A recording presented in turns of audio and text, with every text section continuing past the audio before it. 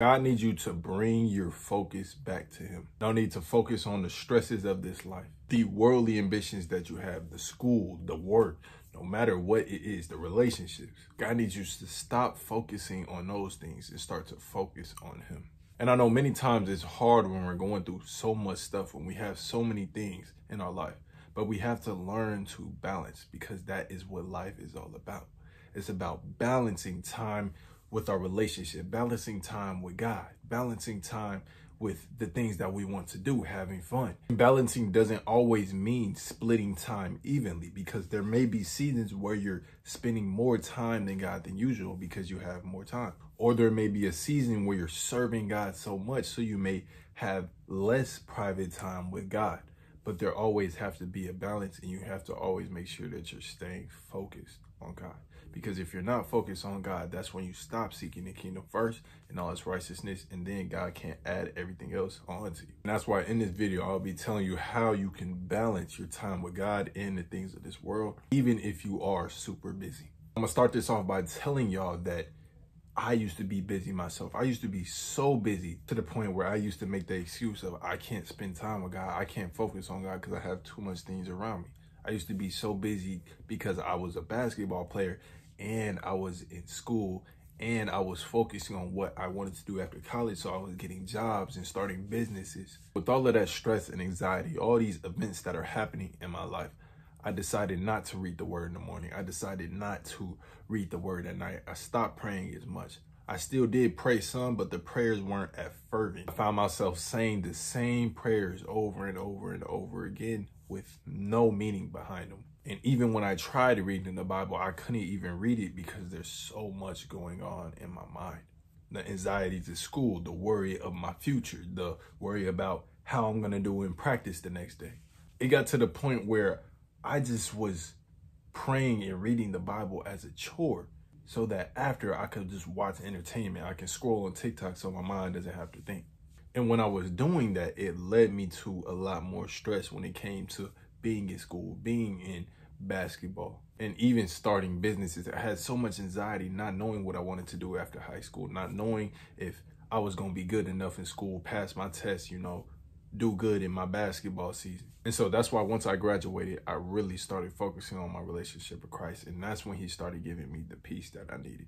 Because no longer did I run to entertainment to get my mind off things. I ran to God. I started reading the word. I started taking all my anxieties onto him, my stresses onto him. And that is the first thing that you need to do when you are wanting to focus on God more. When you have all these things in your mind, you need to take it on to God, because the word actually says, cast your cares on to God because he cares for you.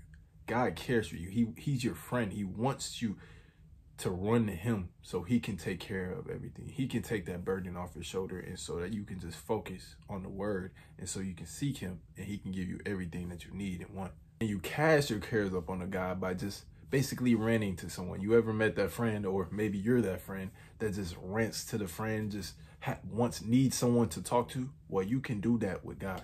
You can go to the secret place. You can even do it in your car. Just be like, God, what's up?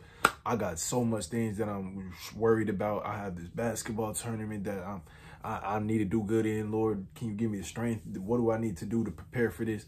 And just cast all your cares on the God. And once you do that, that's when you start to build that relationship with God, because you get through that trial and tribulation with God. That's all God wants from you. He just wants you to trust him, and you just put in the work. You not focus on none of this stuff. You don't stress about none of this stuff, but you just focus on God. So you're not thinking about lust in class no more. You're now thinking about God in class, thinking about how you're going to talk to God after school, or get in a private place so you can talk to God.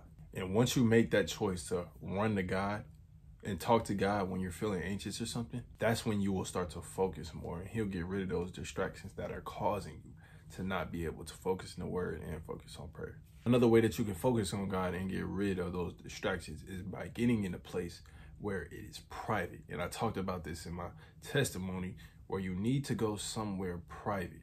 That could be the woods. That could be the wilderness, go on a walk in a park. That could be in your car. You need to go to a place where it's alone, because that can be your secret place. It actually says this in a word, that you need to go in private in order to speak to God. It says, go to your Father who is in secret. not in private, not in front of people. Pray in secret so that you can clear your mind. It's basically like meditation. When you meditate, you go somewhere where you just sit, you can sit and relax and you can clear your mind off of everything. Well, when you're deeply in prayer, that's what you need to do. You need to meditate on God. Meditate on God's word. And you can do this before school, before you're going off anywhere. This could be the first thing you do. Just wake up, go on a run, go on a walk, and just talk to God. Go get in your word. In the morning is the best time to do this because that's when your mind is not on anything. That's when you can ask God to talk to you and guide you through the day. That's where you can pray to God and ask God to make this a great day, a productive day. And when you do that every single day, that's when you can really start building that intimacy with God. And you can see that Jesus was waking up early mornings to go up and spend time with God and pray. And so we need to do the same thing and follow his example. Another way that you can really start to focus more is by making that sacrifice and cutting off unnecessary distractions. And by unnecessary distractions, I mean by like friends that may be causing you to stray away from God. I mean scrolling on social media all day. I'm not saying cut off your job, cut off, your relationship, unless that relationship is deterring your walk with Christ and you just can't focus on the Lord. I'm not saying cut off your job, but I'm saying cut off the unnecessary distractions so you can focus, use that time to focus on God. Because if you don't cut those distractions off, whatever it is, then that distraction is going to continue to be in your head when you're trying to read the word, when you're trying to focus on the word and focus in prayer. And if you're struggling with something like scrolling on TikTok all day, then your attention span is going to be really low. So when you try to read the Bible, you're going to want things to happen so fast and you're not going to be able to pay attention for long periods of time. And that's why if you are struggling with scrolling on social media all day, then you may need to take a fast from it, especially if you can't focus in the word. So if you have any unnecessary distractions that are causing you to deter away from Christ, then you need to cut it off because your relationship with Christ is the most important thing that you can have in this life. Lastly, you need to pray against all distractions that are coming against you while you are praying, while you are reading your word, because you could be struggling with something like lust or drugs. And you just have that temptation just bother you in your head, or an intrusive thought coming in as soon as you try to read the word if you don't pray. And those are attacks from the enemy to get you to stop reading the word, to get you to stop thinking about God when you're praying.